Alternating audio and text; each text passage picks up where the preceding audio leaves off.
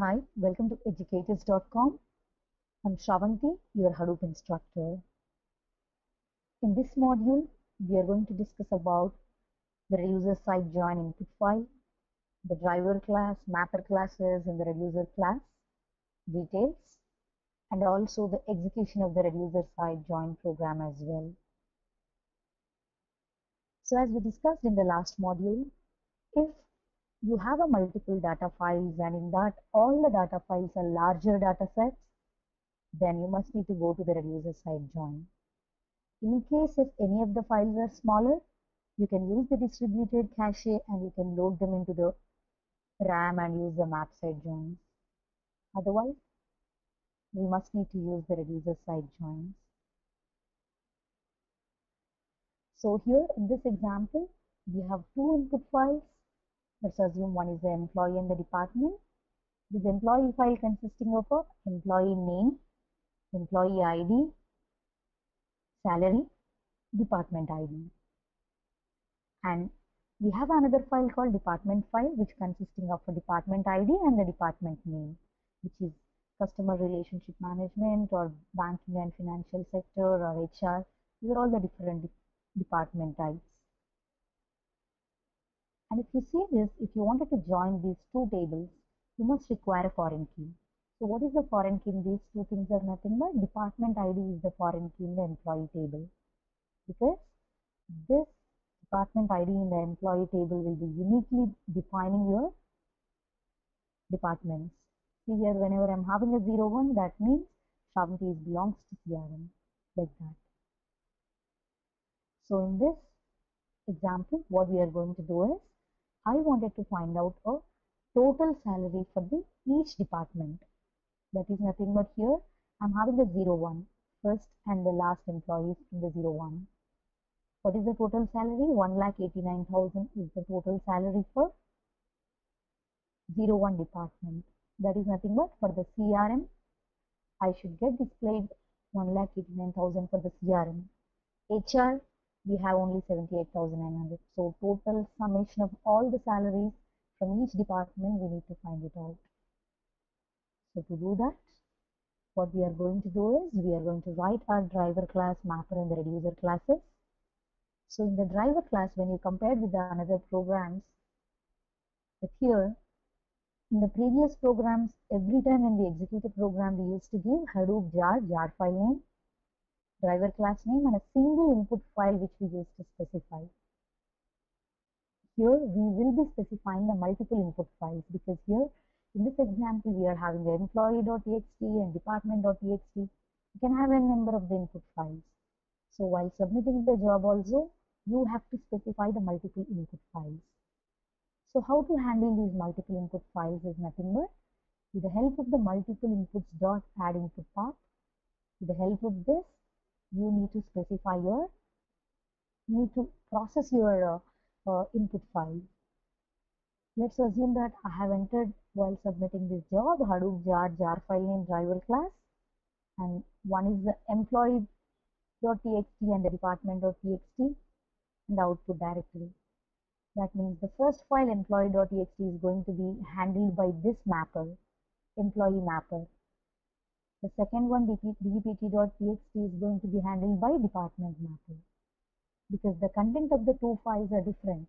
So I can't use a single mapper to process my input files. That is the reason why, with the help of the multiple inputs dot add input path, we are going to handle multiple input for multiple mapper classes as well. So when you see this multiple inputs dot add input path, the argument it expects is a job object, path object. This is the input format class. Further modules, we are going to discuss about what are all the multiple input format classes are available with us. And this is the name of the mapper which you are going to handle.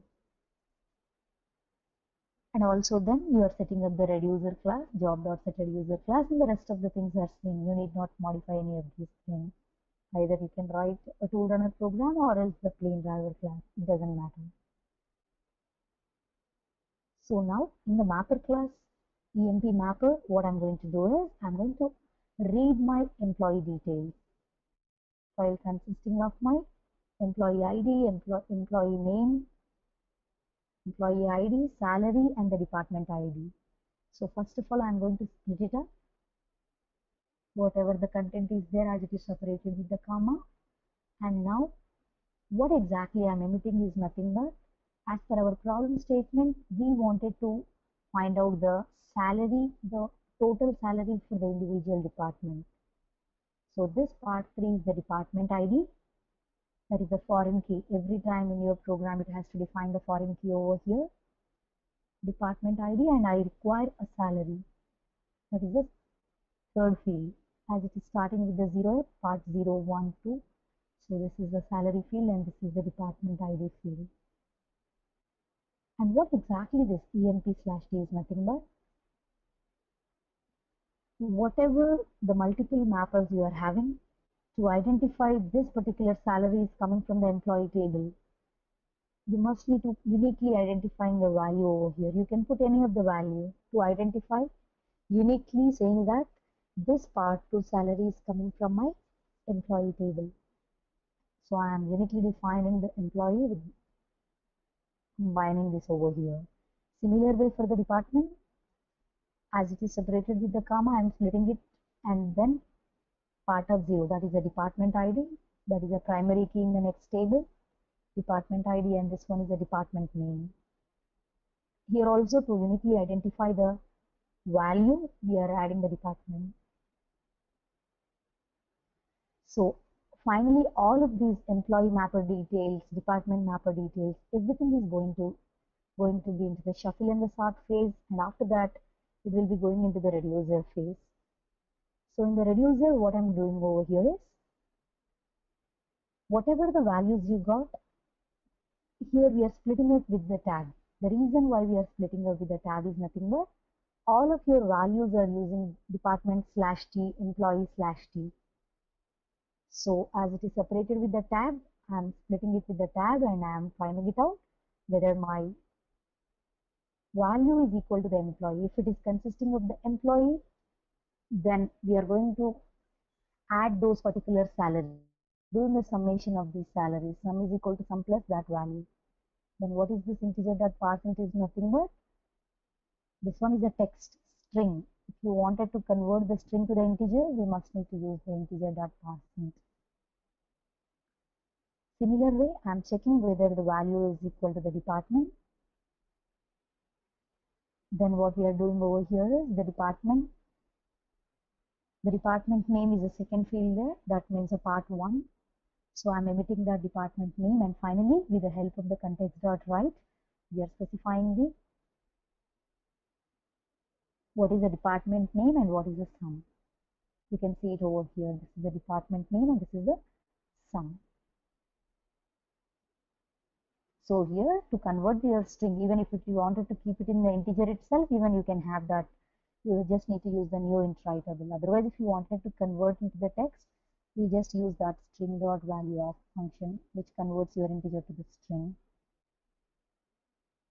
So in simple words, in the driver class, additionally we have used the multiple input formats to read the multiple input files, and in the mapper classes we have written the different employee mapper and the department mapper, and we emitted the values and we uniquely identify the employee details with the EMP and the department with the DEPT. And in the reducer, finally I came here and I have splitted with the help of the /t, and then with the help of the equals method, we are cross verifying. If it is having an EMP, then we are going to do a summation of all the salaries. If it is a department, I am going to extract only the department name, and finally we are emitting these values. So let's try to execute this program as part of our Cloudera Quick Start VM. I just logged into my Cloudera Quick Start VM, and the files employee.txt and the department.txt have been attached to this video. You can download and drag and drop it to on top of your screen. Just open your terminal, navigate to the desktop and see this employee.txt and the department.txt are available. So what we do is, as a first step, let's move our files into the Hadoop distributed file system. which are home, Cloudera, desktop is the path. From here, what is the file name? Employee.txt is the file name. So I just wanted to place that into the Hadoop distributed file system. I will just give it as an employee.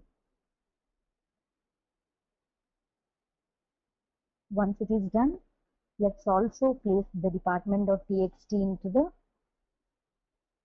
HDFS dept.txt, and here we do have dept.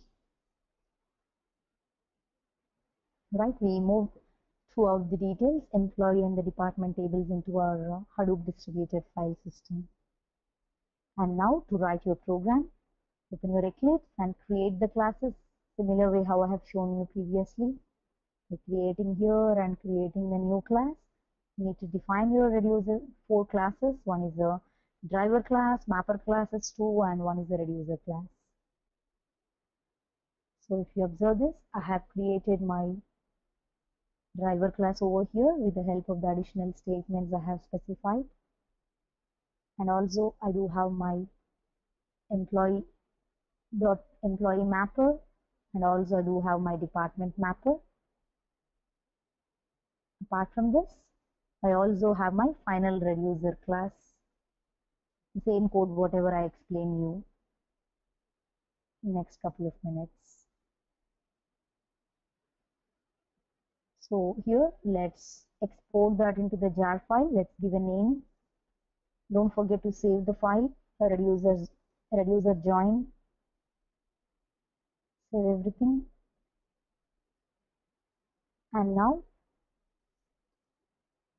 let's execute our program.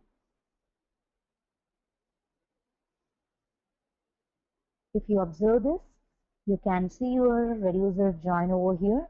So let's execute our job, Hadoop jar, and this is the jar file name. If you see the driver class, my main method is available in the ReduceSide Join. This is the name, ReduceSide Join. Let's check the spellings, reducer join. Okay. And then let's give our input file. The input file here, there is a difference from other programs to this program because we will be specifying 2 input files, and this must need to be in order. The first one is the employee, so that it will be taken care by the employee mapper. The next one is the department mapper. Finally, you can give reducer join output directly. Once the program is submitted, you can see the final output by combining these 2 things, and the total summation of the 2 salaries are summation of the salaries based upon the department will be displayed to us. And here the program has been completed successfully. And if you wanted to see the output of this, let's just navigate to that particular file.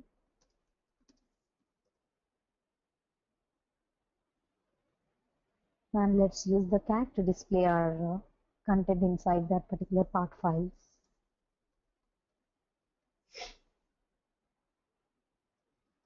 Cat, you can see the content of them, the summation of these salaries, and also the full name of the departments as well. Let me just see, something was, yeah, so the reason why we got the previous error is I have not saved the ReduceSide join file, one of the change.